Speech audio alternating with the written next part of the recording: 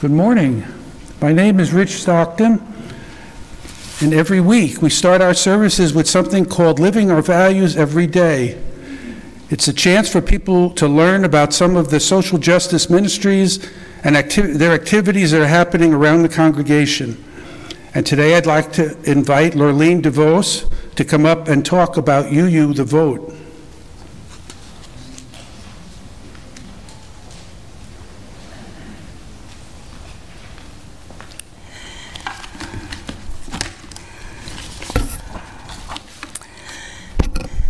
Good morning.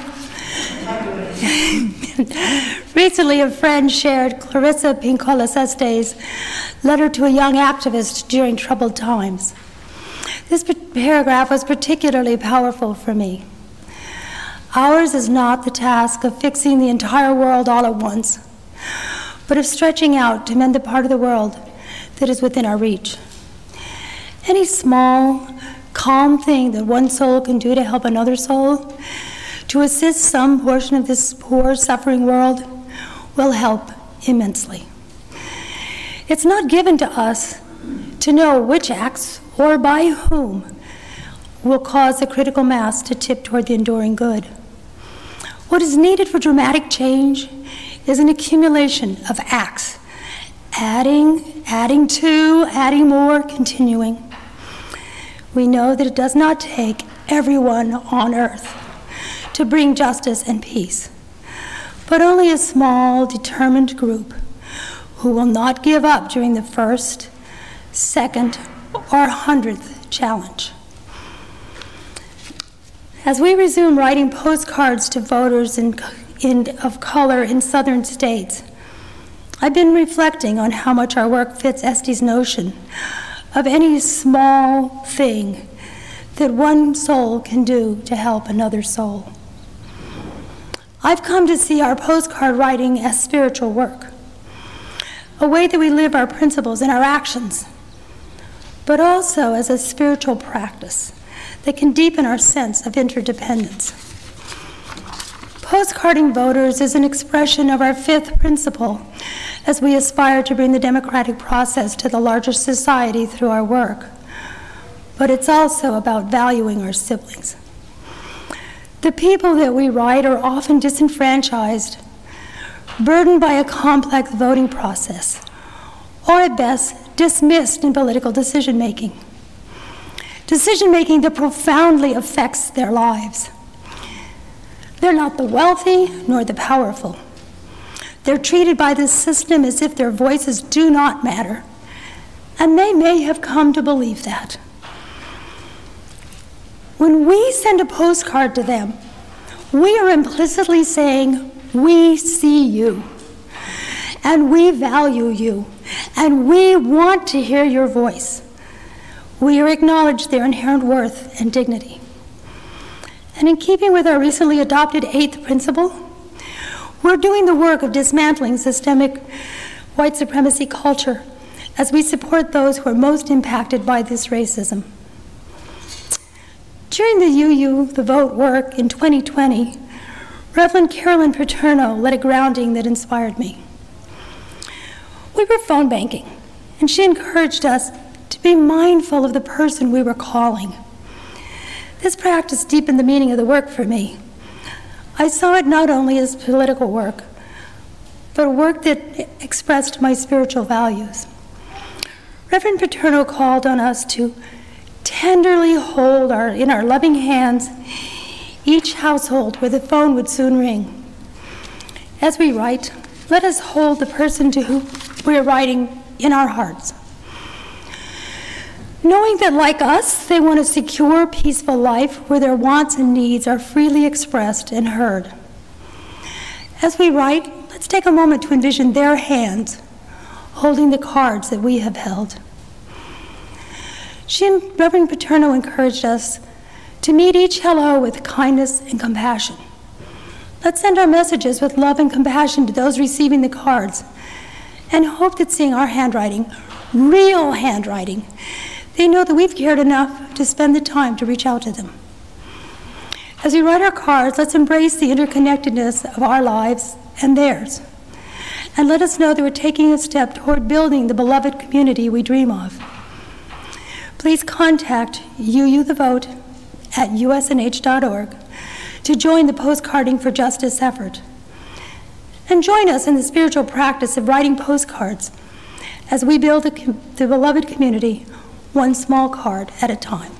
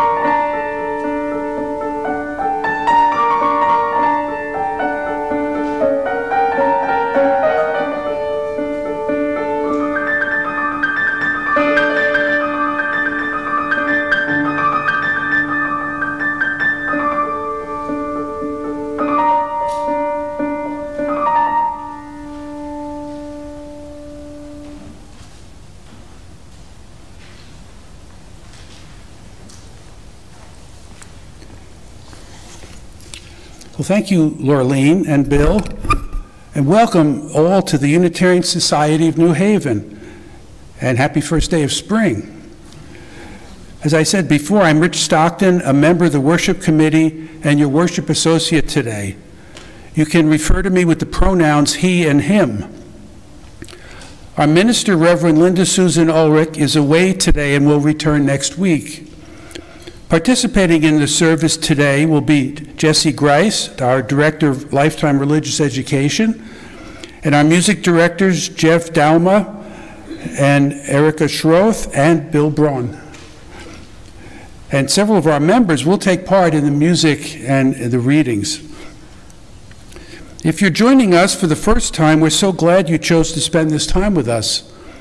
We are a diverse, multi-generational faith community that inspires lives of compassion and generosity, nurtures spiritual growth, cultivates transformative connections, and creates a more just world. This is a congregation that believes Black lives matter, that all people are inherently worthy. We humbly acknowledge our debt to the Quinnipiac and other indigenous people who were the caretakers of the waters and land where USNH now sits. In addition to our live stream version of the service, we're able to meet in person. But for everybody's safety, we must keep our high-quality masks on when not at the podium. And the other request I have on behalf of your neighbor is to please silence your electronic devices. For newcomers in person, please stop by the welcome table after the service, or you can contact us by email at membership@usnh.org, or you can go to our website, usnh.org, to find out more about us. I do have a couple of announcements. Next Sunday, March 27th at 11:30, you are invited to a Covenantal Relation Committee's in-person movie discussion in the social hall on the movie The Best of Enemies, a true story about a civil rights activist and a Ku Klux Klan leader. Join this discussion at USNH after watching the movie at home. There's more information about this in the newsletter and by email. And at 1 o'clock today, right here in the sanctuary, a presentation titled "It's Time to Pivot, Addressing Global Problems Through Local Solutions" will be held. It is co-sponsored by the Humanist Association, the Adult Religious Education Committee, and the Green Sanctuary and Environmental Justice Task Force. Local author and filmmaker Steve Ham will be speaking. All are invited. So please stay or grab some lunch and come back. A remote option is available, and the link is in the USNH newsletter.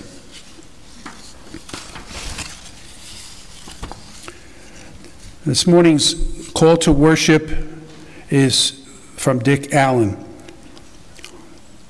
Listening deeply, sometimes you can hear the sound of a hermit sighing as he climbs a mountain trail to reach a waterfall, or a Buddhist nun reciting prayers while moonlight falls through the window onto an old clay floor.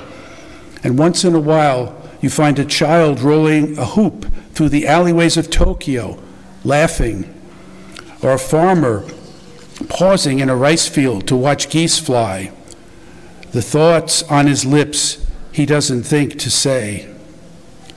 Come, let us listen deeply and worship together. We light this chalice in the spirit of our Earth's awakening. Around us, light is returning. It wakes us from our winter slumber and invites us to see what lies beyond. In Rumi's words, today, even every day, we wake up empty and frightened, but don't open the door to the study and begin reading. Take down a musical instrument. Let the beauty we love be what we do. There are hundreds of ways to kneel and kiss the ground. Our covenant lies at the center of how Unitarian Universalists gather in community. We are united not by a particular set of beliefs, but by the promises we make about how we will be together, how we will treat each other, and how we will seek to mend relationships when we fall short of our aspirations. Each week, we recite together a brief version of our covenant. I encourage you to read the full covenant on our website. While the following words express our intentions in writing, our true covenant lives and breathes in our actions. Please join me now in reciting these words in your order of service. We covenant together to create and nurture a culture of respect and kindness, and to engage in the spiritual and everyday practice of loving more generously. To this end, we will strive to be open, value differences, listen deeply, use kind language, speak our truths, work with conflict, seek humor and joy.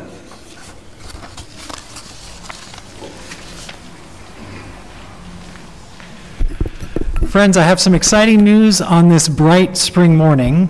After many months of telling you to refrain from singing while Erica and I or the choir sang our hymns this morning, we are very happy to invite every member of our masked and vaccinated congregation to sing along on our hymns. Yes. And to get back in the swing of things, we've chosen two rounds which both resonate with the themes of this morning's service. Alhamdulillah, a Muslim expression similar to Alleluia.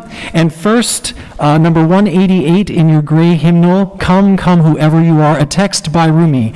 And with apologies to Rumi, I think we're going to change one word this morning. Instead of come, we will say sing. Sing, sing, whoever you are. Sing, yet again, sing. Let's all stand. Can I have an E-flat bell?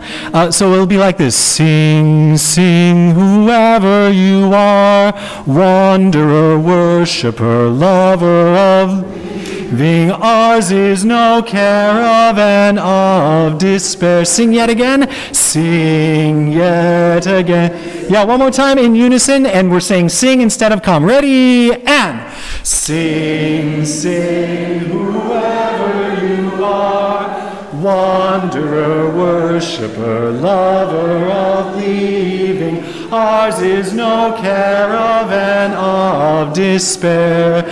Sing yet again, sing. You sound beautiful. We'll do it one more time in unison, and then we'll do it as a 4-part canon, starting here, followed by this section, followed by this section, followed by this section. I'll bring you in, and we'll do it as a canon 3 times, all right? So you'll sing it 4 times all together. Here we go. Ready? Unison. Sing, sing, whoever you are, wanderer, worshiper, lover of believing, ours is no caravan of despair. Sing yet again, sing. Sing, sing, whoever you are, wanderer, sing, whoever you are,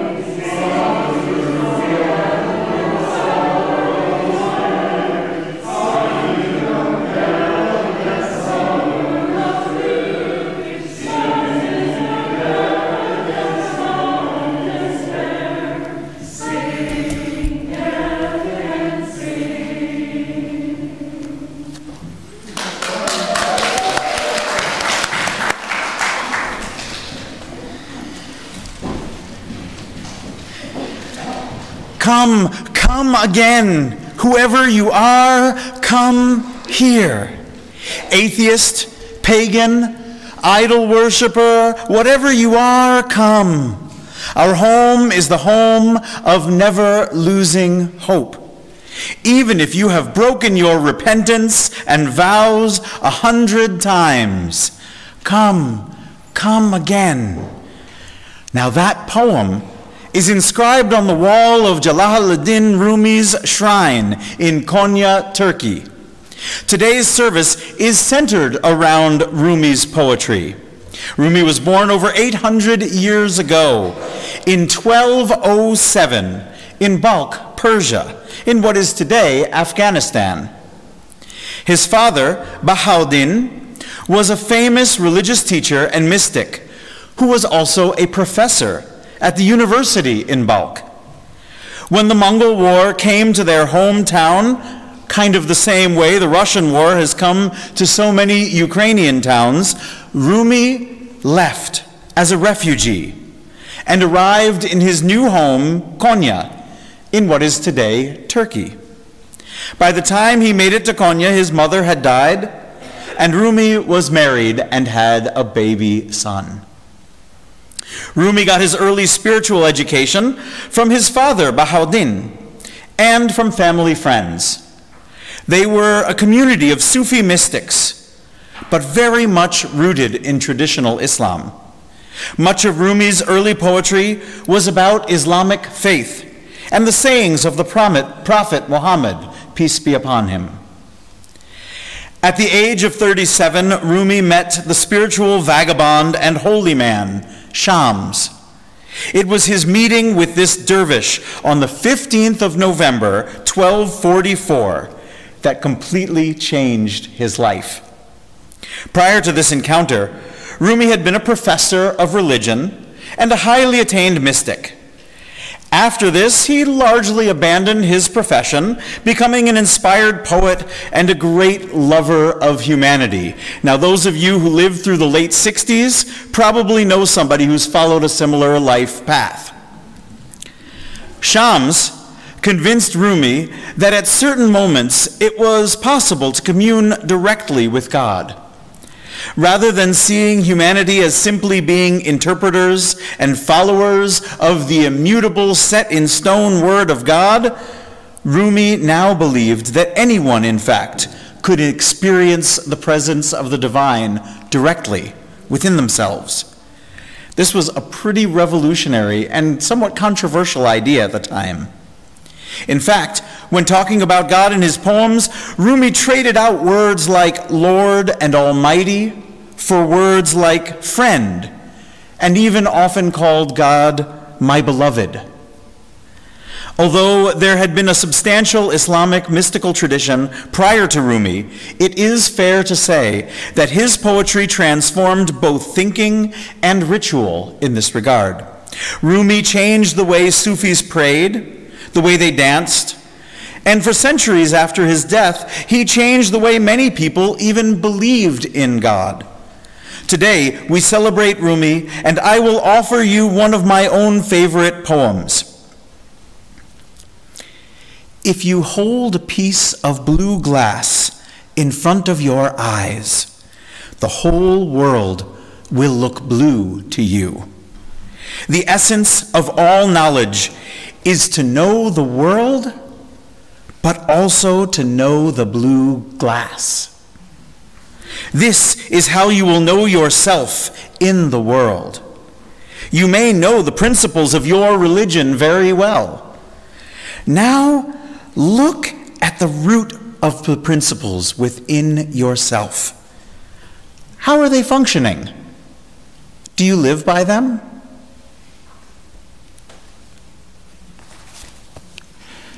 Now, children and youth, please rise, and let's go find out.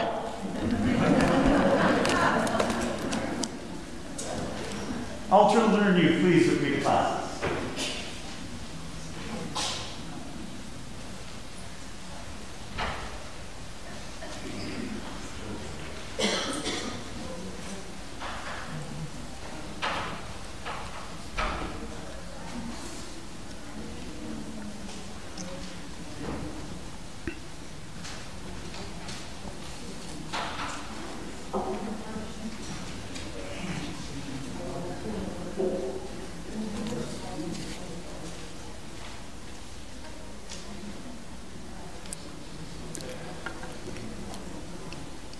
I now invite you to join me in holding in our hearts the joy and sorrow of those in our community.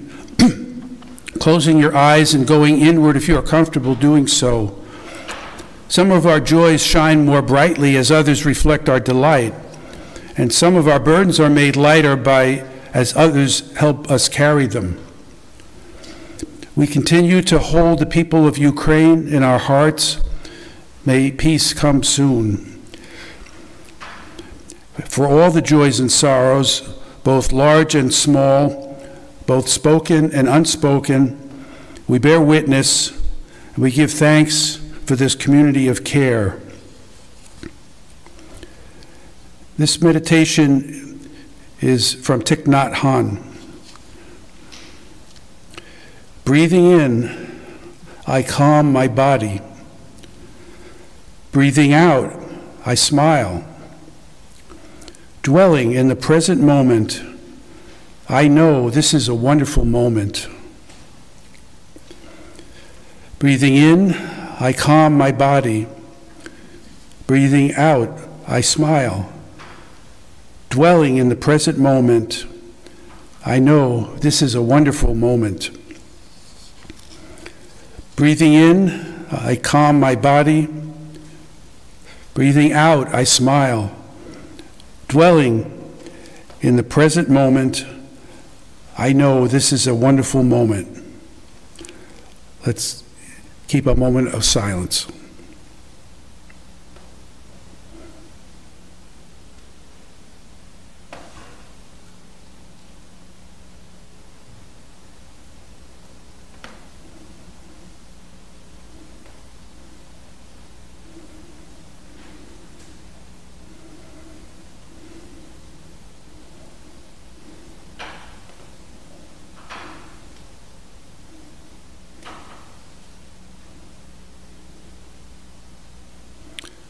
Amen.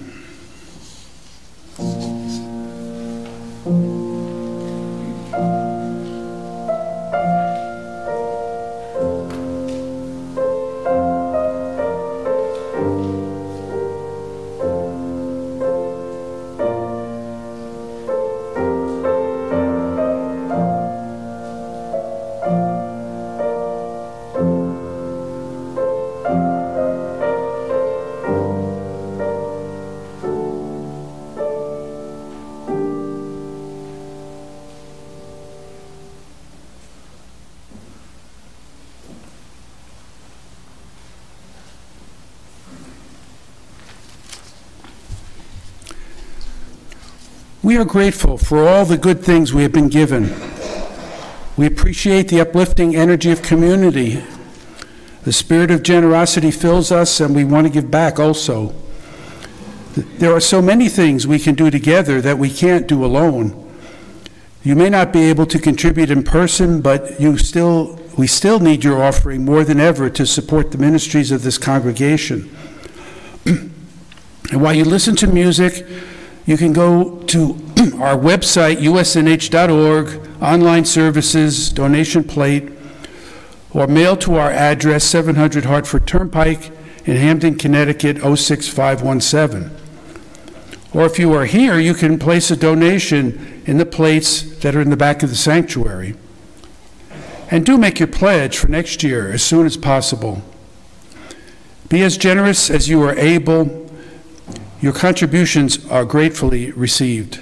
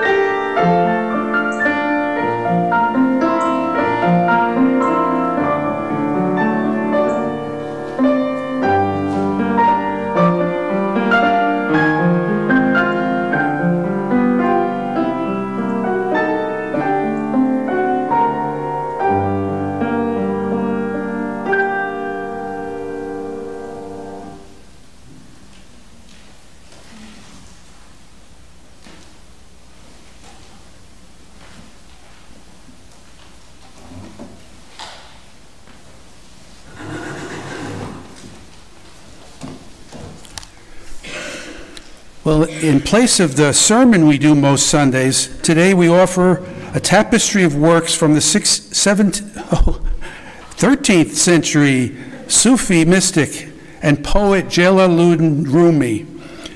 And Jesse has already given us a good background information on him. The English texts we're using are Coleman Barks' interpretation of Rumi's work. And we will begin.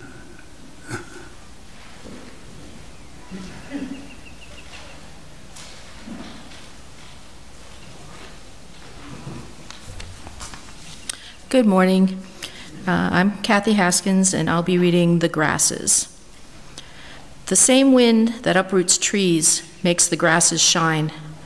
The lordly wind loves the weakness and the loneliness of grasses. Never brag of being strong. The axe doesn't worry about how thick the branches are. It cuts them to pieces. but not the leaves. It leaves the leaves alone. A flame doesn't consider the size of the woodpile. A butcher doesn't run from a flock of sheep. What is form in the presence of reality?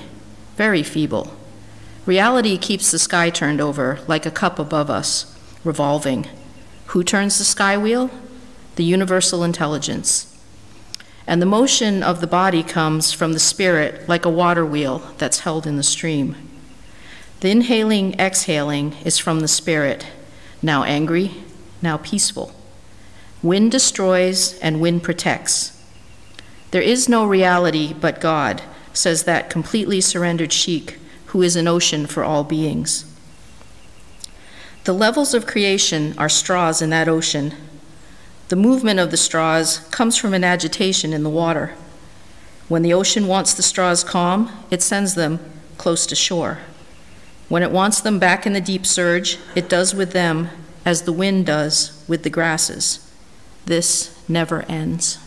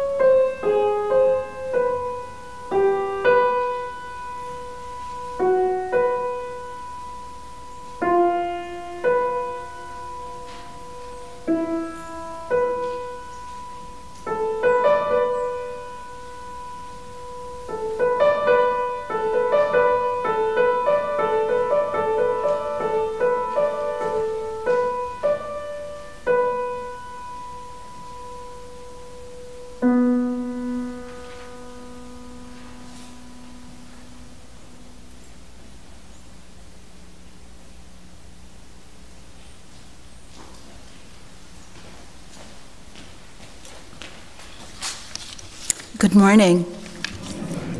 I'm Lorraine Dowdy, and this poem is called The Seed Market.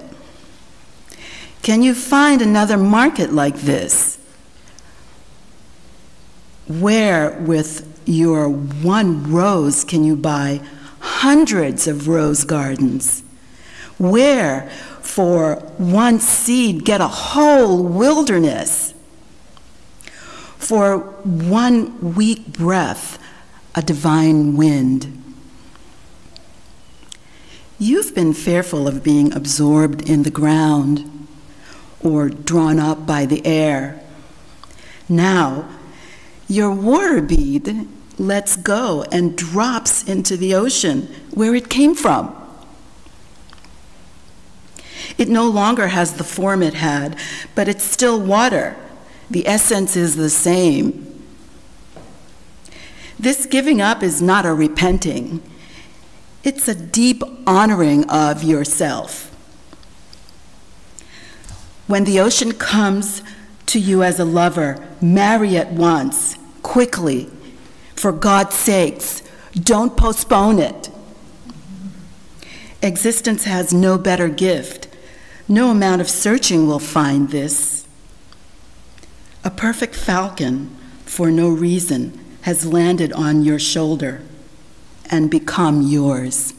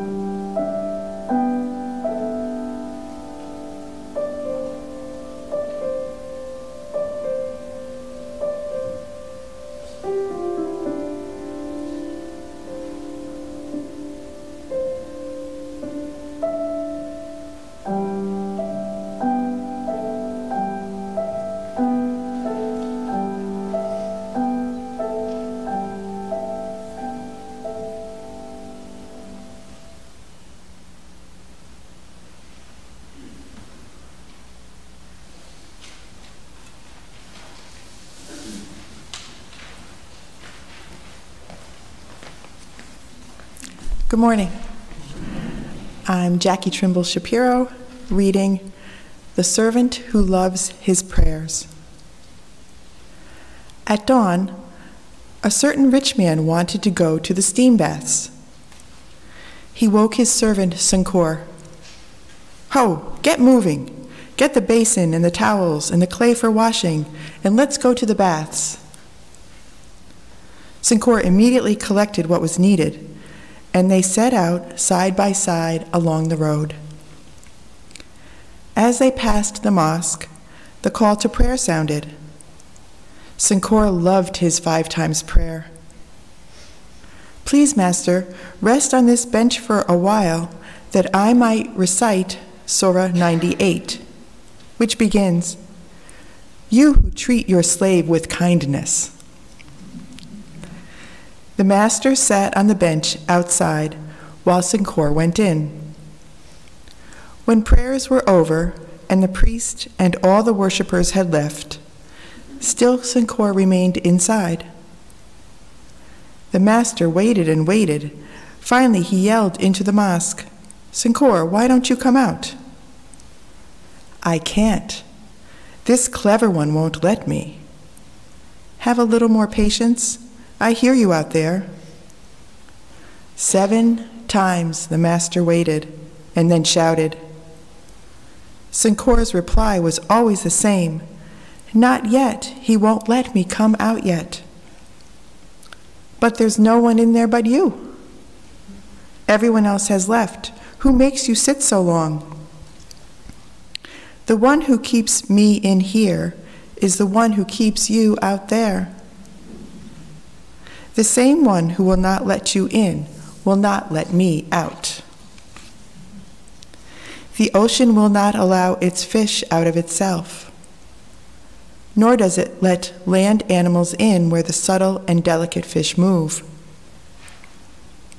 The land creatures lumber along on the ground. No cleverness can change this. There's only one opener for the lack of these matters. Forget your figuring. Forget yourself.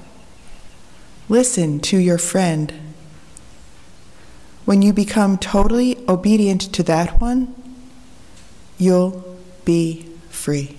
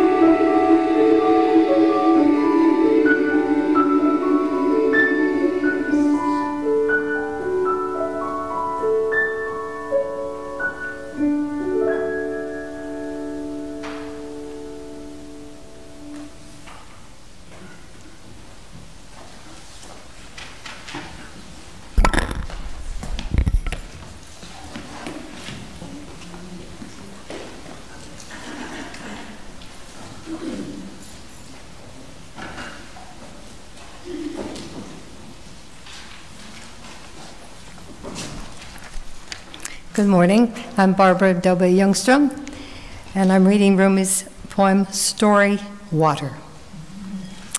A story is like water that you heat for your bath. It takes messages between the fire and your skin. It lets them meet, and it cleans you. Very few can sit down in the middle of the fire itself, like a salamander or Abraham. We need intermediaries. A feeling of fullness comes, but usually it takes some bread to bring it. Beauty surrounds us, but usually we need to be walking in a garden to know it. The body itself is a screen to shield and partially reveal to light that's blazing inside your presence. Water, stories, the body, all the things you do are mediums that hide and show what's hidden. Study them and enjoy this being washed with a secret we sometimes know and then not.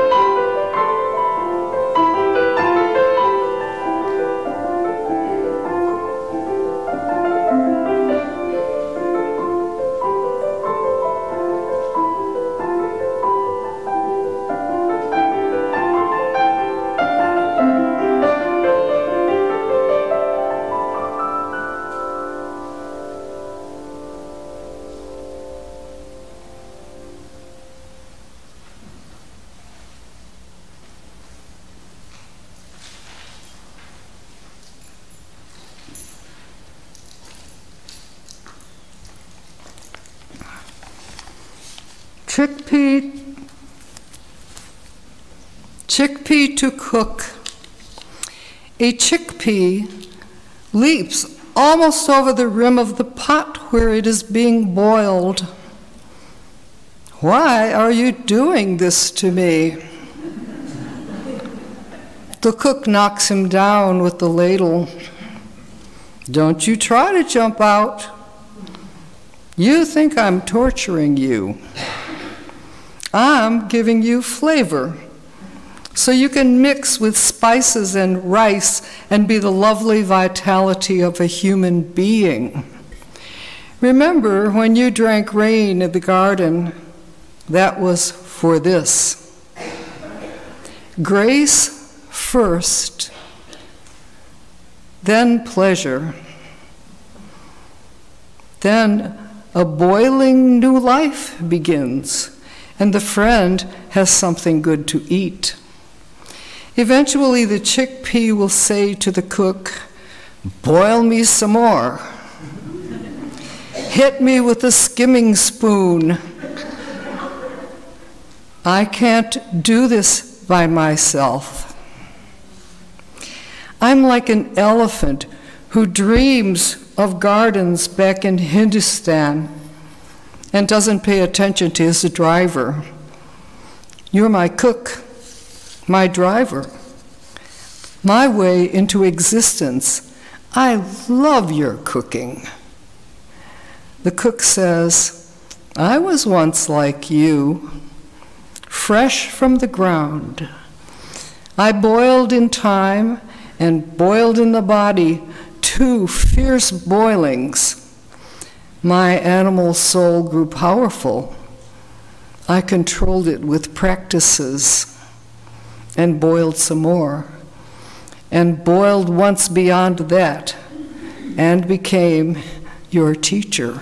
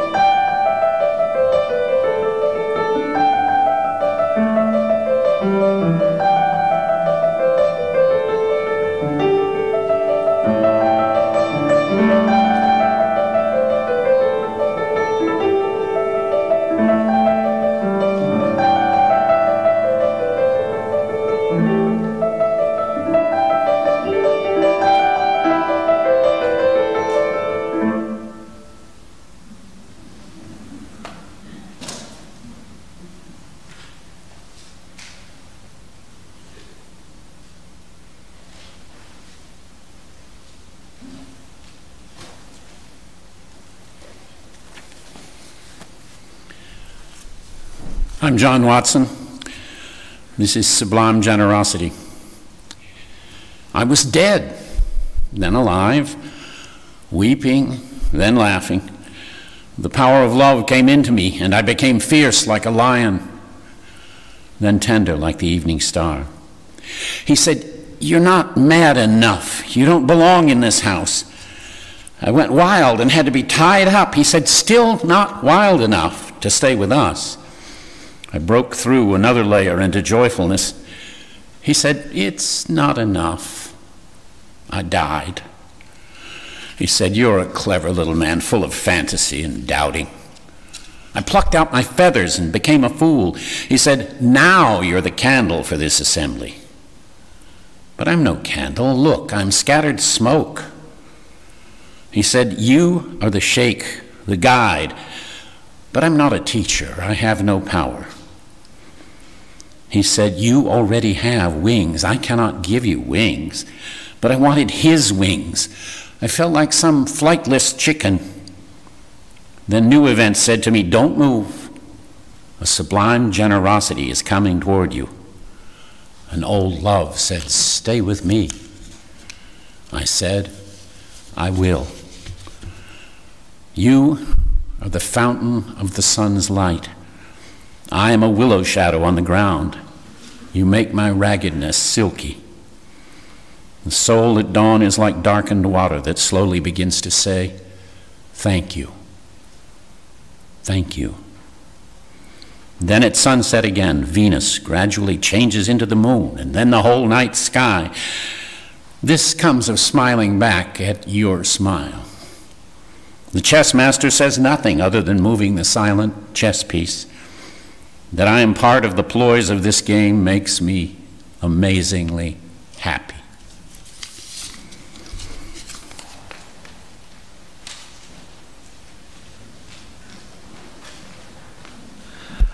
Another round this morning. Let's all stand. If you'd like to read along, it's 180 in the gray hymnal, but you may not need the music. There's only one word, Alhamdulillah, and it sounds like this. Alhamdulillah, Alhamdulillah, Alhamdulillah. That's the first part. Sing it. Ready, and Alhamdulillah, Alhamdulillah, Alhamdulillah. And then the second section goes Alhamdulillah, Alhamdulillah, Alhamdulillah.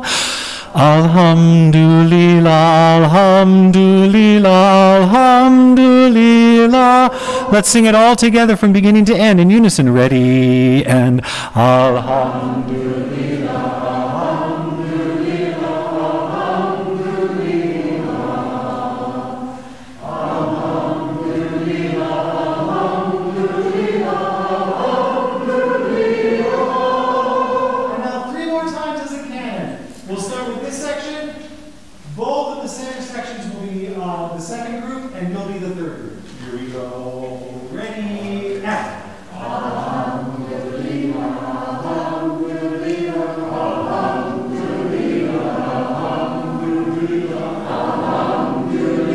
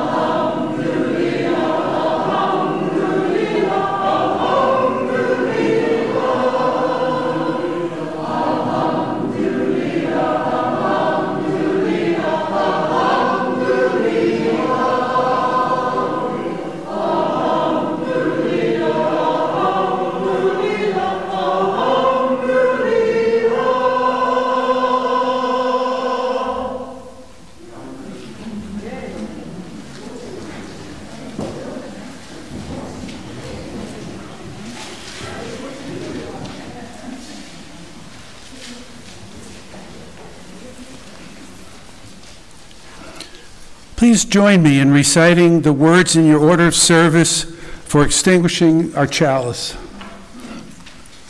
We extinguish this flame but not the light of truth, the warmth of community, or the fire of commitment. These we carry in our hearts until we are together again. These words of benediction are by Pat Schneider. The self you leave behind is only a skin you have outgrown. Don't grieve for it. Look to the wet, raw, unfinished self, the one you are becoming. The world, too, sheds its skin. Politicians, cataclysms, ordinary days. It's easy to lose this tenderly unfolding moment. Look for it as if it were the first green blade after a long winter. Listen for it as if it were the first clear tone in a place where dawn is heralded by bells. And if all that fails, wash your own dishes, rinse them, stand in your kitchen at your sink, and let cold water run between your fingers. Feel it. May it be so.